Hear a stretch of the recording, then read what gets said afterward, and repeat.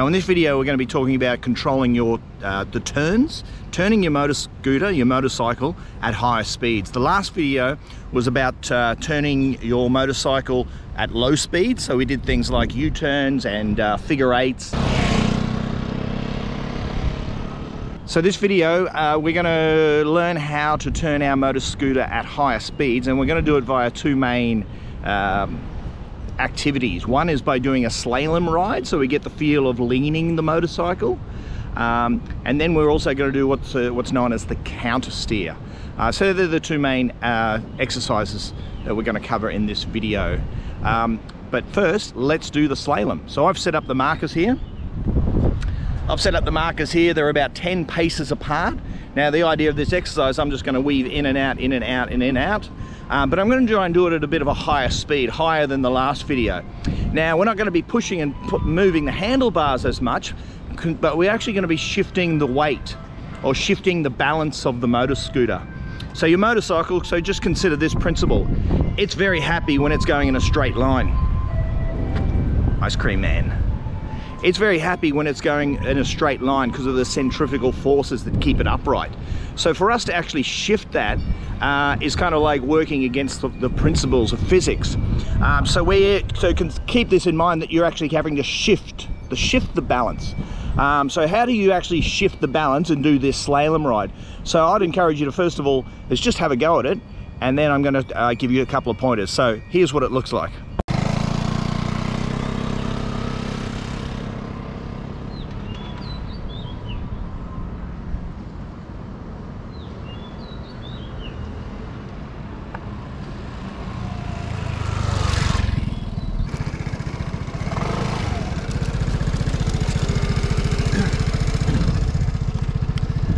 So once you've had a go at it, you'll start to notice some things like, okay, how do I shift it from the left lean to the right lean?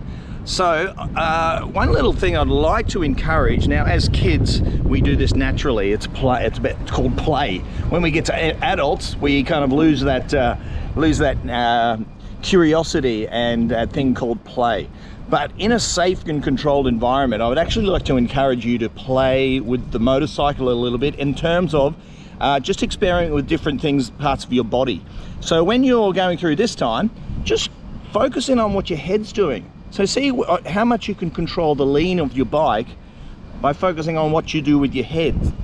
After you've done that, try moving your shoulders and just feel what the bike does when you shift your shoulders. After that, try your elbows. Pulling your elbow down toward the ground. What happens when you push from the waist, from the hips up, from your midriff, if you move to the front or if you move to the side a little bit. So just experiment a little bit with your upper body and see what actually works best for you. So I'm just going to show you a little bit about what to do with your upper body as I ride here.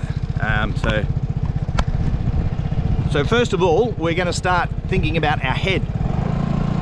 So as you go through your slaloms, like we learned in the last video, all eyes, chin and nose point to where you want the motor scooter to actually go. So focusing on your face, focusing on your head. Once you're feeling comfortable with your head action, and remember, your eyes should be looking to where you want the motorcycle to actually go. So you're not looking at the marker, because if you look, as we learned in the last video, if you're looking at an object, we get this thing called target fixation, and that's where your motorcycle goes. So don't look at the markers, look to the side, look to the path where your motor scooter wants to go. Then we shift to our shoulders. Now what do you do with your shoulders? Just experiment a bit. What happens if I drop my shoulder down a little bit? What happens if I twist my chest a bit? What happens if I point my chest to where I want to go? So experiment a little bit now with your face, your head, and your shoulders and chest. And keep this principle in mind. You want to look to where you're going. Naturally, your shoulders are going to go that way and square up. So it's kind of like your shoulders drop, but square up as well as you're going through the slaloms. Okay, once you're feeling comfortable with your head action, your shoulder action, and your chest, we now shift our focus to our elbows. Now with your elbows, the principle is that you drop your elbows you drop an elbow to the ground. So when you're left, you drop your left elbow to the ground, right elbow down, left elbow down. And you see when you are dropping your elbow, your face naturally goes in that direction, your chest opens up towards that direction, and your upper body leans a little bit towards that direction as well. So have a few goes at really thinking about dropping that elbow, dropping the elbow, dropping the elbow, dropping the elbow. Once you're feeling comfortable with that, last little tip to help you get through the slaloms is thinking about your face again and the common expression of kissing the mirror. So we've got our mirrors here, so when I want to go to the left, I bring my mouth to the left. Kiss the mirror, kiss the mirror, kiss the mirror, kiss the mirror. So actually kind of pushing our chin towards the direction where we want to go. Now from your waist down, from the hips down, hips and legs, don't do anything. Just keep them rigid, keep them as one with the bike, a part of the bike. It's all about shifting the balance with your upper body. So keep that in mind. When your motorcycle is going straight, centrifugal forces are at work and it's comfortable. It wants to keep going straight. So this exercise, we have to shift the balance. We have to move that balance. We have to work against the forces of nature. And we do this with our upper body. So with our upper body, we can shift the balance, shift the balance. When we shift the balance of our motorcycle, the motorcycle turns. Shift the balance, the motorcycle starts to turn gently.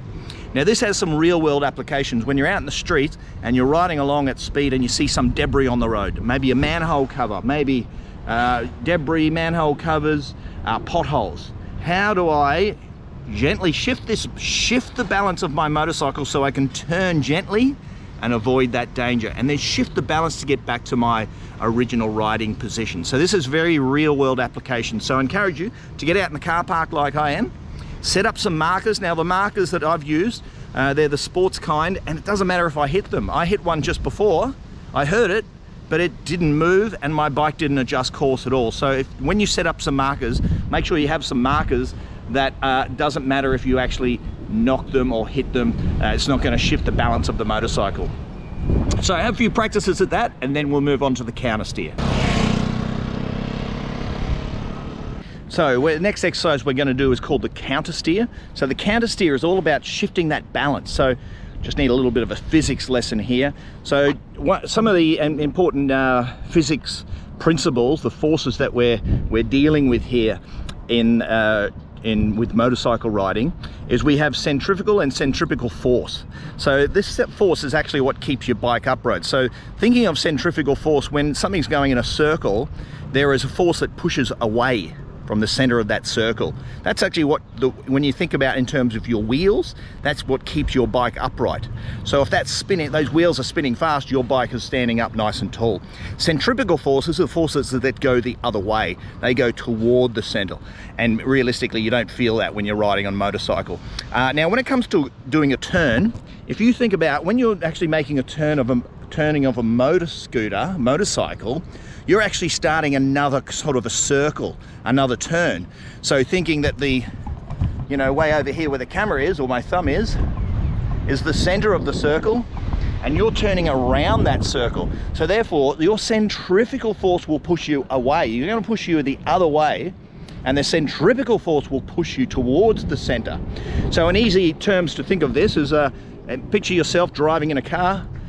When the car starts to turn, you'll feel the weight or the shift towards the opposite direction. Or if you go around a corner too fast in a car and you've got something on your dashboard, it slides to the side. That's centrifugal forces pushing you away. So in terms of motorcycle riding, if we start to turn one way, the force is going to push us the other way. So we've got to kind of counter balance. We need to work with these forces. So the forces centripetal pushing into the center, centrifugal pushing out, are actually in balance. So this has got to do with our balance of our body. So that's one of the key principles. Another two forces that we probably should mention is, one is inertia. So you think of inertia, when a body is moving in a direction or an object, it wants to maintain that direction. So if you try and move it, it's like, no, I don't want to go that way, I want to keep going that way. So inertia, if you want to turn to the left, for example, but you're going on a straight, inertia will want to force your body in the straight direction because it's comfortable going straight. It wants to continue that motion, but you're wanting to try and shift the motion in the other direction. So we're working with inertia as well. And then the third one is about, what's the third one? Gyroscopic forces. And you know what? I'm not even going to get into that. I think I've babbled on way too much about forces for this video for a beginner. So just keep in mind, we're working with the principles of forces, and we need to make these forces work in our favor and counteract and counterbalance these forces so we have a comfortable turn. So with the last activity, the slalom, we were gently rolling to the right, gently to the left, gently to the right. With a counter steer, this is how to get that shift in a much shorter space of time. So imagine in the real world scenario, there's an object on the road and we need to quickly shift to change the direction of our motorcycle. We can't just do a gentle like we did in the slalom. So this is a natural progression. Once you're feeling comfortable with the slalom, we're now going to shift to this counter steer. So with the counter steer, so what we're trying to do, remember I mentioned earlier about we need to shift the balance. So your motorcycle is comfortable going in a straight line with the centrifugal forces at work. So we need to kind of break this or shift this balance quite quickly. So what we need to do, so here is what the principle, if you, as we mentioned before, the way centrifugal forces work, if you naturally turn your motorcycle to the left, centrifugal force will push my body this way. So the turn here, centrifugal force will dictate I'm going this way. So that's one of the forces that we're going to be actually using to our advantage. So here's how we do this counter steer. So basically, by shifting, turning that handlebar, we will then feel our body weight shift to the opposite direction, which also, as you'll notice with the bike, it then starts to drop this way because my weight is shifting to this side. Part two of that is because we start shifting, the wheel, the front wheel and the bars start to shift this side because this is where the forces are going. So I'll just do that again. We're rolling along. I turn to the left, my body shifts because of centrifugal force, and then my bike follows and it actually shifts. So I'm riding along. I turn the bars to the left, my body shifts to the right, the bike drops to the right, and that's the direction the bike goes. I'll do it again, slow motion, step by step. I'll do it the opposite direction this time. So I want to go to the left. So what do? In the counter steer technique, is I actually turn to the right. Then my body shifts to this side, the bike follows because of the lean, and then it goes that direction. So it's kind of we're breaking or shifting the balance. So we're breaking that balance. So rather than just turning gently, we actually turn just a little turn to allow our body weight to shift, and then the bike will follow. Now, to be quite honest, this is actually quite difficult to explain, and it takes a while to get the concept. So I'm just going to show you what happens in real life. I've set up some markers here. Now I'm going to pretend that this is an obstacle of some sort. Imagine this is a pothole or a bag of rubbish that's in the middle of the road. I'm going to be coming at a straight line at speed. So the technique I'm going to use is, first of all, in your brain, you need to make a quick decision. Which way am I going to go? If you're thinking too long, too slow, you're going to run straight into the problem. So you need to make a decision fairly early on. So observation is the key. Observation, you see the hazard. Second step, you plan which side you're going to go, which is the safest side to avoid that problem. I'm going to pick the left side. With the handlebar, if I want to go to the left, I look to the left. We've learnt this principle over and over again in these tutorials, the last video and this one. So I shift my focus because I want to go to the left. I also push to the left. So rather than turning and thinking about the pulling of the handlebar, think about it in terms of pushing. So I want to go to the left. I give my left handlebar a slight push, not big one, slight push, because then this shifts the balance of my body to the left side, then my bike leans to the left side, and I get away from the danger. So I'll go through that again. I'm going to go to the right side this time. So I'm cruising along at speed. I see the problem up ahead. I decide I'm going to go to the right. With I look to where I want my bike to go. Don't look to the danger. Look to the side of the danger where you want your motorcycle to go. I then give a slight push. So I want to go right. So my right handlebar, I give a slight push, which means that the front wheel will actually turn in the other direction, but you don't need to think about that too much. I push that side. My front wheel turns a little bit the other way, which creates the inertia or the centrifugal force for my body to go this side. Then my bike leans and away from danger.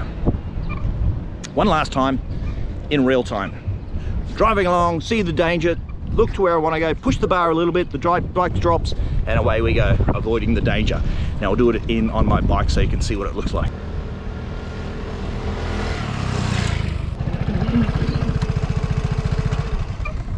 So it's an unusual concept, the counter steer, and it takes some people a while to kind of get the concept and understand. So if you don't understand it immediately, that's fine, that's perfectly normal. This is also why you get out in the back of the car park area and practice it a bit, so you can actually start to feel, oh, I see what's happening. Now it's also, while you're doing it out in the back streets as well, is to start training your muscle memory, because you're having to retrain your brain, because when your brain at this stage is probably thinking, if I turn left, I want to go left, I turn the bars to the left. Now you're reprogramming your brain to say, if I want to go left, I first turn the front wheel to the right. It doesn't make any sense to our logical brain so far. So we have to retrain this.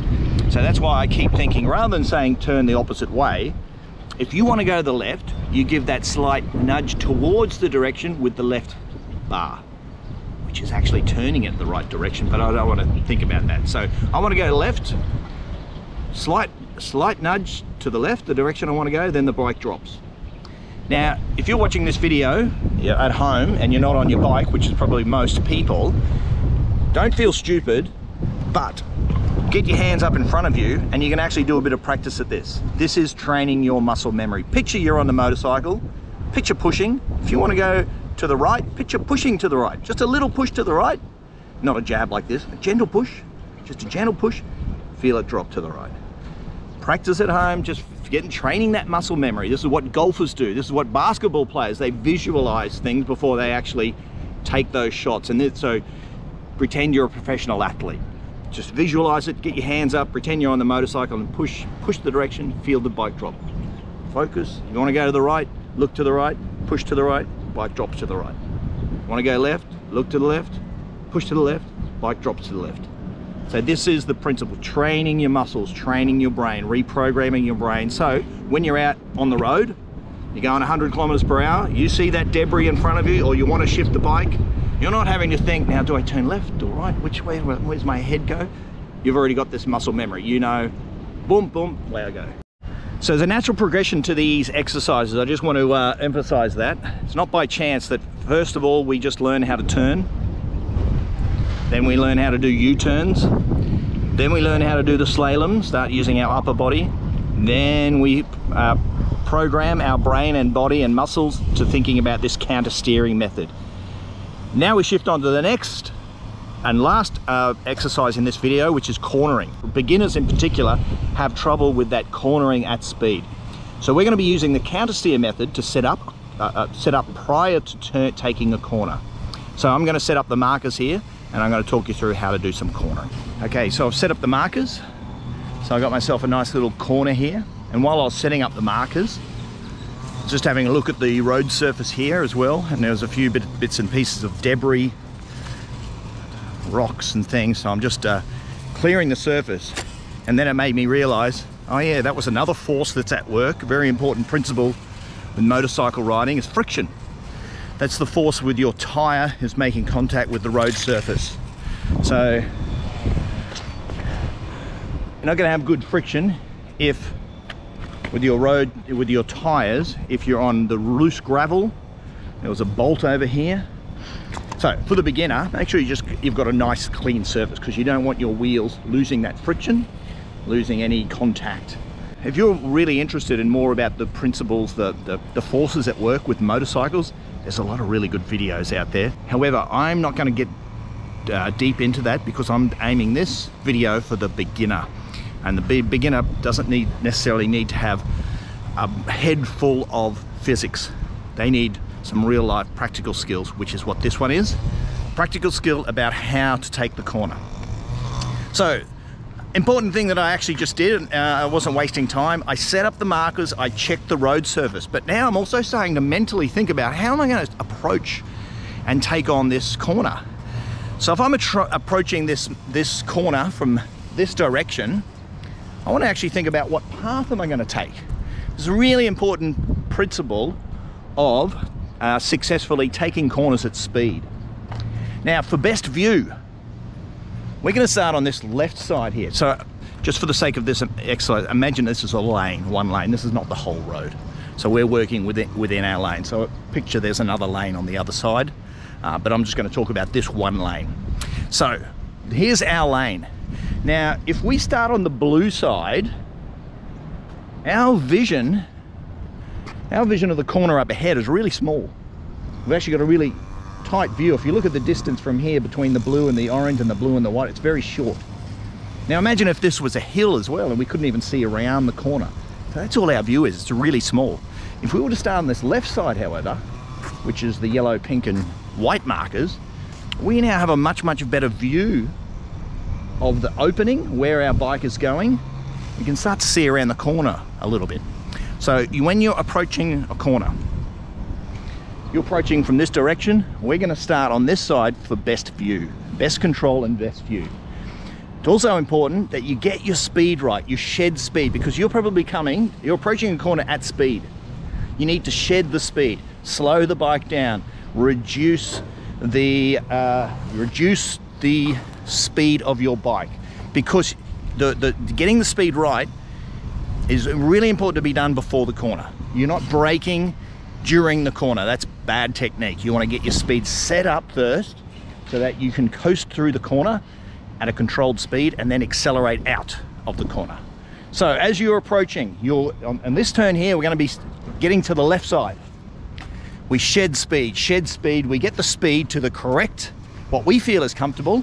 While we're doing this also, you can see the corner is opening up a lot more. Because we're on this left side, we've got a nice view, but we've got a nice turning arc as well. So about this point in here is where we want to start to make our turn. So this is where the counter steer comes in handy. We want our bike to go to the right. So there's going to be a quick nudge, not a nudge, just a gentle lean to the right. First of all, our face is going to be to the right. Face to the right, gentle nudge. Let me try a different camera angle. Just realized how close my face was there. Let's try a different camera angle. So you're approaching here. Your eyes and chin go towards you where you want your bike to go. And we're now aiming to the blue cones. So we start on the left side, the wide side, but then we're aiming to go past the blue. So we're trying to make the easiest turn as possible. A nice wide arc as well.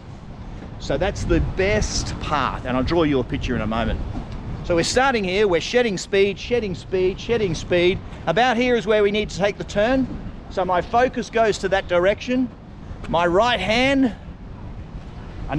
just a nudge to the right side. My bike drops and then I head this way. So that's where you'll counter steer. Now you maintain this consistent speed as you get close to the blue markers here. And as you're looking up ahead, you'll see that it starts to open up. The view up ahead starts to open up.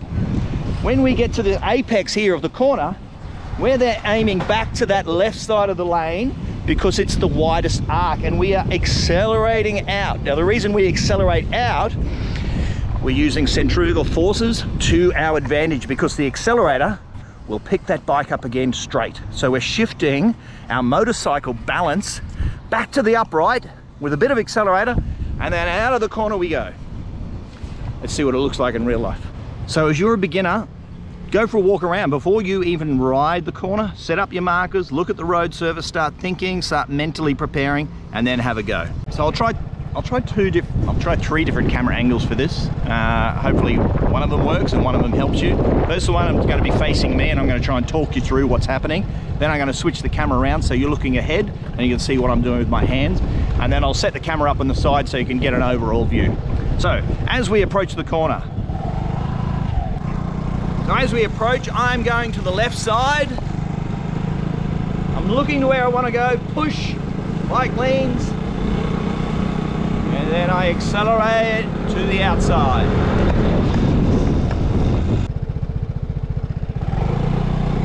Okay, starting on the left side, I'm shedding speed, I'm getting my speed consistent, counter steer to the top apex of the blue, and then I accelerate out, pick up that bike again. Okay, so I've been talking a lot about about the path you want to take. Once you get understanding of the path, you can then start thinking a little bit more back to your upper body.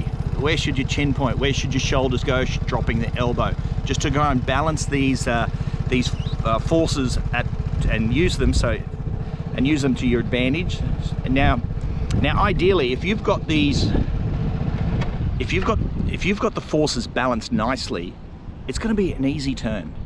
If you're a beginner and you feel that you're losing balance, or you're having to push or pull the handlebars or hold on, and you're feeling really low in confidence, to overcome that, you need to practice in the back streets. And what you need to practice is just getting that balance right.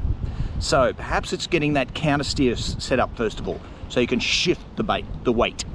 Once you've shifted the weight, if you don't have enough balance toward the center or toward the corner, you'll feel that inertia and centrifugal force pushing you out. If you feel like your body is still wanting to leave the corner, we need to shift our balance back down, and we need to drop that bike a little bit lower. So that's where something like drop an elbow can come in handy, or kiss the mirror. So if you feel like your balance is shifting too far out, we need to get that balance back over, and you do it with your upper body. If you feel like you're pushing the handlebars, don't push the handlebars, kiss the mirror.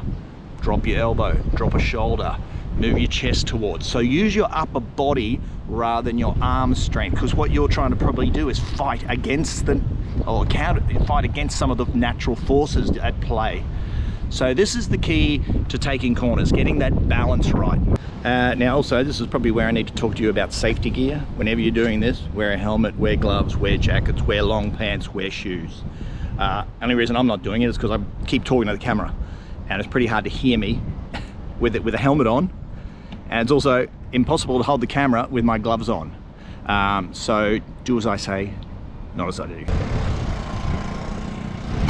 So that concludes my video today, mostly because a gust of wind came up and knocked my GoPro to the ground, and now it doesn't work again. So I'm filming a conclusion now from my phone. So hopefully this video has helped you understand some of the principles of cornering and turning a motorcycle at speed.